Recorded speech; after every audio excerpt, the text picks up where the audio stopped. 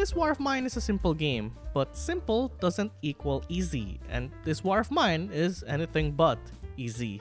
And that's why I made this video, to help you better understand how the game works, what you should do, and what you should avoid. This is how to play this war of mine. A beginner's guide.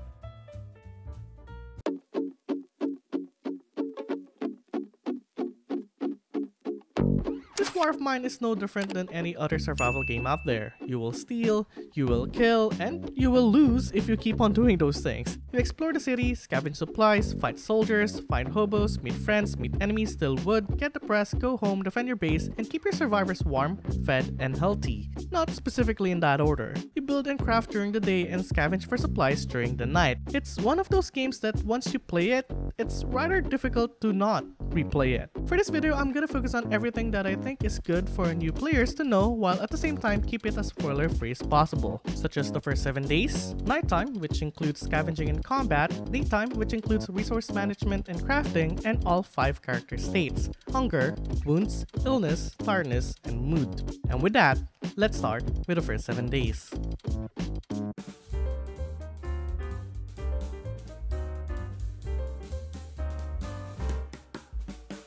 Now, I already made a video concerning the first 7 days of this war of mine, but since this is a beginner's guide, I'll try my best to summarize what I've said before, while at the same time keep it as comprehensive as possible. Ready?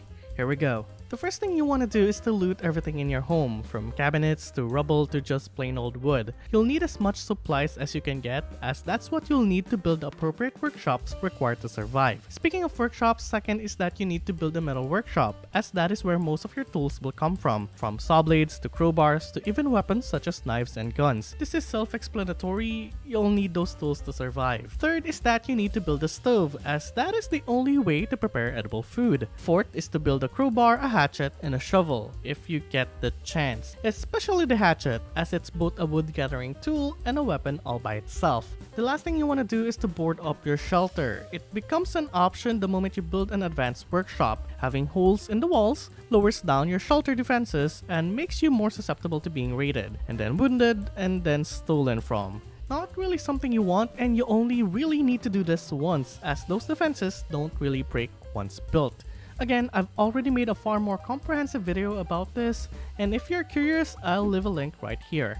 Nighttime starts at 7:30 PM, and you'll have to be ready when it happens. When it does happen, you get to choose which one of your survivors sleep, guard the shelter, and who scavenges. But before that, a quick info about shelter defense. You'll always want to keep one person guarding shelter at all times every time nighttime comes. It doesn't have to be the same person every night, just as long as you're always guarding it while keeping everyone from being very tired.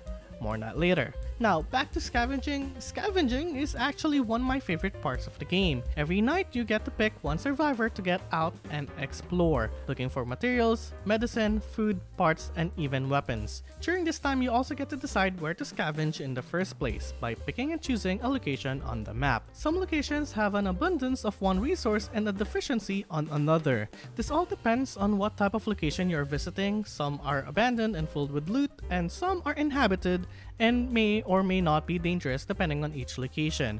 A good way to know if it's dangerous out there is to read each location's history before you decide on checking out the location. This starts at 9 PM and ends at 5 AM. If a survivor fails to leave the location before 5 AM, they'll have a much harder time going back home, and might even have problems along the way, such as arriving late or being wounded. Another thing to keep in mind is that killing innocents and stealing from them can and will affect your survivors negatively, even if it's for self-defense or you don't get caught while doing it. This will result in instant depression, so don't kill and steal unless you absolutely need to. Second is that killing hostile civilians is fine as long as you have confirmed that they are, in fact, hostile. Some civilians might seem hostile at first simply because they're holding a gun, but you can't really tell who's hostile or not unless you read the location's history or you start listening in to their conversations.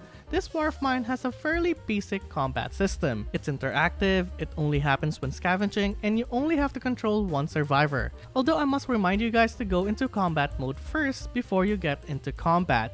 One can scavenge and do combat at the same time. Scavenging always starts with you being on scavenge mode. Being in scavenge mode disables combat mode. Being in combat mode disables scavenging mode. Basically, you can't scavenge and combat at the same time. and I've seen a lot of players having trouble with this simply because they forgot to turn combat mode on. If you want to do combat, turn combat mode on. I can't stress this enough. In terms of gameplay, it's pretty straightforward. Point where you want to go, click on who you want to attack, and hide where you want to hide. It might seem too simplistic at first, but this type of point and click combat can be deadly if you're not careful. Fighting purely in melee is based on RNG, meaning it's completely random and it might not always work on your favor. So there's that.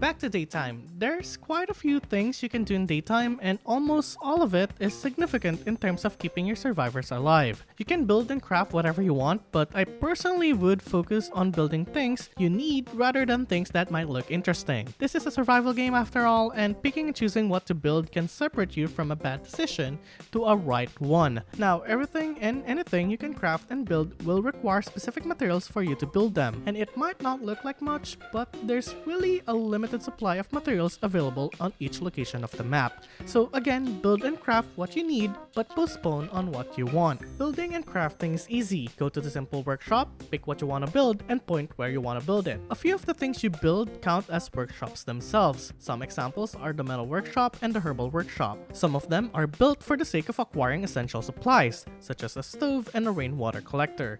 Every single item here has a general purpose, but not all of them are essential to surviving. You can't even build everything here in one playthrough. I should know, because I've tried. So pick what you think is best and go with it. You'll know what you need as you progress through the game. And if you're still confused, you can watch my guide right here. You have 14 hours during daytime to focus on crafting and satisfying your survivors' needs. These are commonly known as character states. Character states define what each one of your survivors feel and are. These are hunger, wounds, illness, tiredness, and mood. These all go up and down depending on the choices you make and how effective you are at keeping them alive. And the key to maintaining them stable is different depending on each character state. Let's start with hunger. Hunger is probably one of the hardest things to maintain in this war of mine, and if you manage to keep it down and somewhat stable, you'll have everything else in the game far easier to deal with. When it comes to hunger, it's as easy as feeding your survivors food, and food by itself can be acquired in a multitude of ways. Then why is it so hard to maintain? That's because new players usually mistake a survivor being hungry as a sign to feed them, and that's not really the most effective way to do it. Every time a character state goes down, each survivor's effectiveness goes down with it, but not as much as you would think. In stage 1, well-fed characters are just that.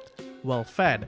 That means they receive no advantages or disadvantages. Interestingly enough, that is true for being normal and even if they do get hungry. While they do complain about being hungry, there's actually no significant drawbacks that can affect your survivors, just endless whining. It's only until they get very hungry and so on where it starts to become a problem, such as a decrease in movement speed, sadness in the shelter, and possible death. Knowing this, it's a good idea to only feed your characters when they do start to become very hungry, as that is the only point where it starts to affect your gameplay. Anything else before that is fine and ignorable. It also gives you a couple more days to scavenge for food. You can also do it every 2 days or in multiples of 2s, such as day 2, 4, 6, 8, and so on and so forth. It's as effective as my first suggestion, although this time they get to have the content status effect, which raises their mood and everyone else around them. Wounds in this war of mine only become a factor in combat scenarios while scavenging or during shelter defense. There's quite a few factors when it comes to being wounded, but I'm just gonna say it like this.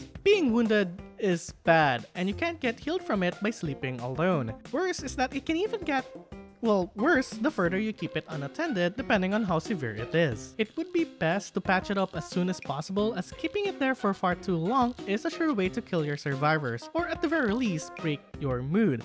More on that later. If you do get slightly wounded, it's usually fine, as that one can be fixed over time just by sleeping. It's only when a character becomes wounded where it starts to become a problem. So keep your bandages safe and only use it when you need to. Bandages are really hard to come by and are extremely costly to craft and buy. And that's why I advise new players to avoid combat unless they absolutely need to or they are appropriately prepared. Obviously, things won't always go your way, so just do your best with whatever situation you happen to put yourself in. Just know that the game does implement an autosave feature which can never be turned off, as well as a permadeath feature.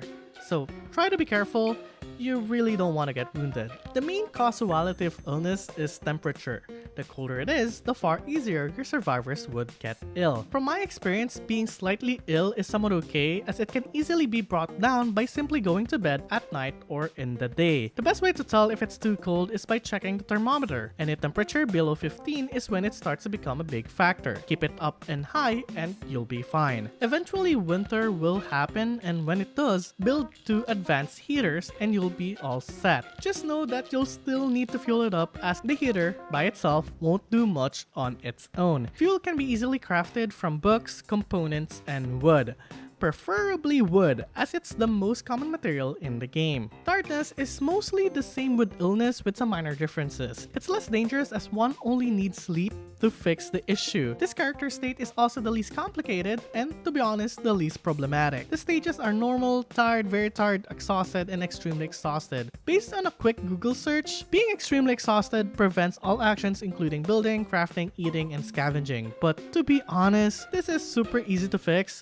Just sleep and you'll be good. And then there's mood. Mood is affected by anything and everything, and that's why I tackled this last. It goes down when your survivors get very hungry, sick, very tired, and wounded. This almost acts as a passive character state, as this only goes up and down depending on how effective you are at managing every other character state. Get it down enough and it'll cause your survivors to become sad and eventually depressed. And as you would have guessed, that's not good. Sadness will cause your survivors to pause every now and then when they're performing actions, and depression will downright end their hope entirely and spread it with others. This is the point wherein you really have to try your best to keep mood up and going, because if you wait long enough, they'll become broken. Being broken in the game is the worst thing that can happen, as it's close to game over at this point. Survivors with a broken status will just absolutely refuse to do anything. They won't scavenge, they'll stop eating food, and if they stay broken for more than a day,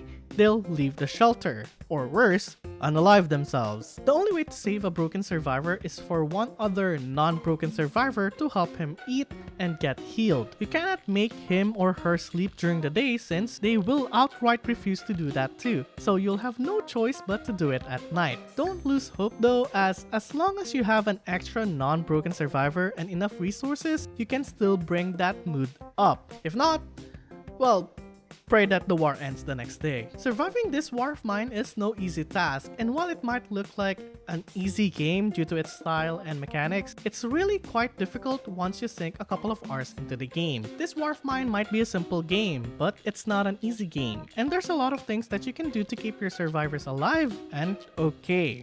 Well, somewhat okay. The goal is to survive, and how you survive is completely up to you, and how you act through your choices and decisions. And I hope this video was enough to teach you how to play this war of mine. If you watch this whole video and you still find it somewhat incomplete, then click on this video more focused on the tips and tricks as you play through this war of mine, including everything I learned, gathered, thought of, and found online.